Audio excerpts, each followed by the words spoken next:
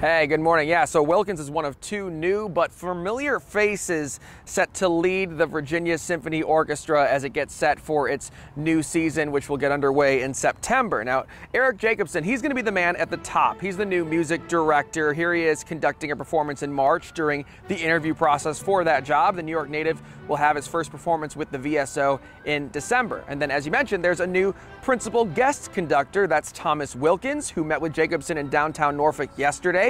Now, as you just heard, Wilkins is the principal conductor of the Hollywood Bowl Orchestra in California. He's also got a lot of other jobs, but it all started right here in Norfolk, where he grew up.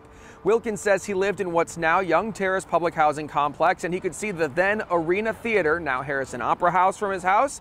The theater was home to the then Norfolk Symphony Orchestra, now Virginia Symphony Orchestra, so things a little bit different now compared to then. It was a field trip, he says, inside to see the orchestra when he was 8 years old that changed his life. Went in there, and there was this thing called an orchestra spread out on the floor. This man comes out, he points to this guy playing snare drum, and all of a sudden they played the Star Spangled Banner, which I had heard obviously before, but never in the voice of the orchestra. But then there was this man just involved so profoundly with that sound world that I was being introduced to. I thought, that's what I want to do.